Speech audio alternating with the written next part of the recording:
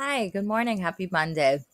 For social studies, for your first assignment, you have to read section 3 of the chapter about World War II and then answer the questions that are on the Google Doc right here. And you should try to have this assignment done by Wednesday, May 20th. This section talks about how life was at home during World War II. The last section, we read about the United States and the attack on Pearl Harbor, which eventually led to the United States entering the war instead of remaining neutral. The war at home. Why it matters. World War II involved the people and resources of each nation on a scale that had not been seen before. Americans at home labored in neighborhoods, factories, and fields to help their country achieve victory. Some Americans faced discrimination and racism during the war years. Organizing the war. The first challenge the United States faced was to build up its armed forces. Even before Pearl Harbor, Congress had enacted a draft law. Just days after the bombing of Pearl Harbor, Congress revised the law to require people to serve for the entire war. Building the military. Eventually, more than 15 million volunteers and draftees would wear the American uniform during World War II. The number included Americans from every ethnic and religious group. In newly built military bases around the country, recruits trained to fight in the jungles of the Pacific, the deserts of North Africa, and the farmlands and towns of Europe. Hundreds of thousands of American women were also in uniform during World War II.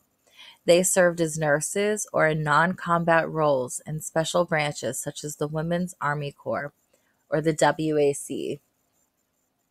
Women pilots ferried bombers from base to base, towed targets, and taught men to fly. A wartime economy. Industry quickly converted its output from consumer to military goods. The government established a war production board to supervise the changeover and set goals for production. As a result, military output nearly doubled. The war quickly ended the Great Depression. Unemployment fell as millions of jobs opened up in factories. Minority workers found jobs where they had been rejected in the past. Supporting the war effort. All Americans were expected to play a role in supplying Allied forces with food, clothing, and war equipment. As in World War I, Americans planted victory gardens to supplement food supplies and bought war bonds to help pay military costs. To conserve needed resources, the government imposed rationing. Rationing is the act of setting limits on the amount of scarce goods people can buy. Americans were issued ration coupons to purchase coffee, sugar, meat, shoes, gasoline, tires, and many other goods.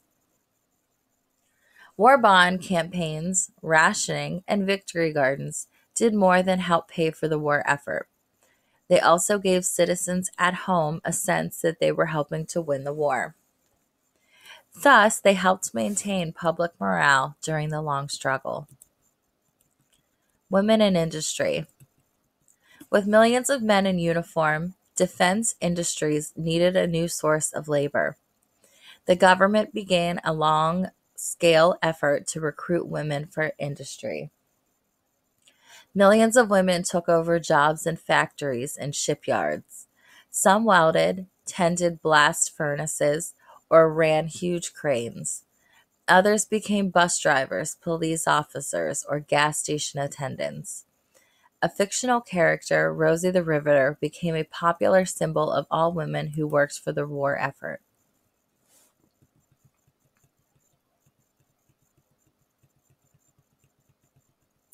Because women were needed in industry, they were able to gain better pay and working conditions. The government agreed that women and men should get the same pay for the same job. Some employers, however, found ways to avoid equal pay. War work gave many American women a new sense of confidence and independence. "It gave me a good start in life," said welder Nova Lee Holbrook.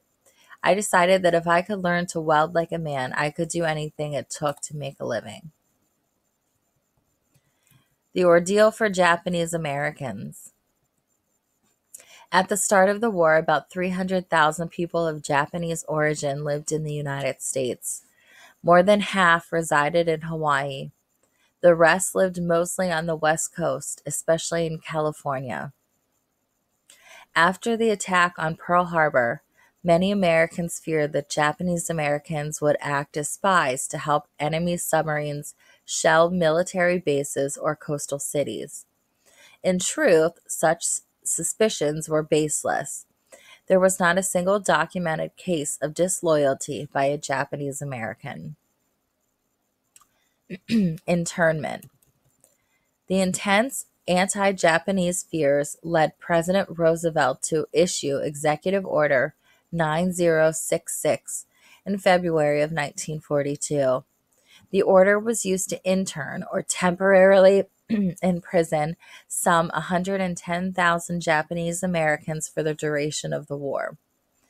Internees were allowed to bring with them only what they could carry.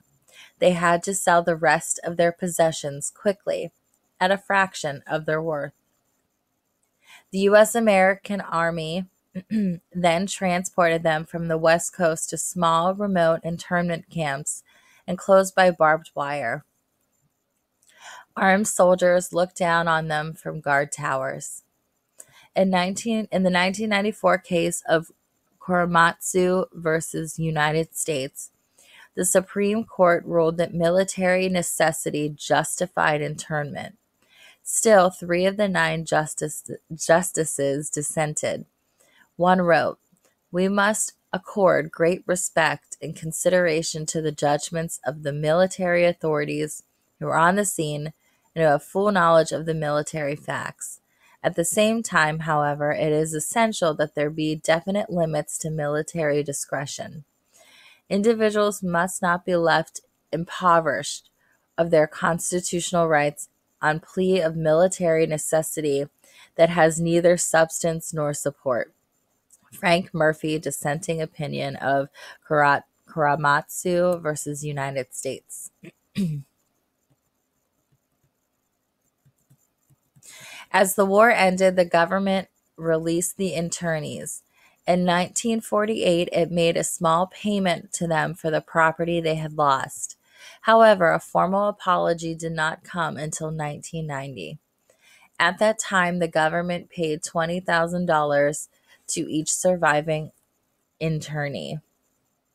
Japanese Americans in uniform. For Japanese Americans, being imprisoned on such vague charges was a humiliating experience. Still, about 17,000 Japanese Americans showed their loyalty by joining the armed services. All Japanese units fought in North Africa, Italy, and France, winning thousands of military awards and medals. One group of Japanese American soldiers, the 442nd Nisei Regimental Combat Team, became the most highly decorated military unit in the United States history. Tensions at home. Japanese Americans were not the only group to face wartime restrictions. About 11,000 German Americans and several hundred Italian Americans were also held in government camps as enemy aliens. Most of these were foreign-born residents who had not yet achieved citizenship. Other German Americans and Italian Americans faced curfews and travel restrictions. African Americans. As in past wars, African Americans served in segregated units during World War II. Groups such as the NAACP and the National Association of Colored Graduate Nurses protested against the racial policy of the armed forces and the military nursing corps. Discrimination was also widespread in industries doing business with government. Some African American leaders pointed out that while the nation was fighting for democracy overseas, it still permitted injustice at home. Union leader A. Philip Randolph, head of the Brotherhood of Sleeping Car Porters, threatened a mass protest unless Roosevelt moved to end discrimination in the armed forces. In response, the president ordered employers doing business with the government to support racial equality in hiring. To enforce the order, he set up the Fair Employment Practices Committee, or the FEPC, to investigate charges of discrimination. The FEPC and the growing need for workers opened many jobs that had previously been closed to African Americans. By the end of 1944, about 2 million African Americans were working in war plants.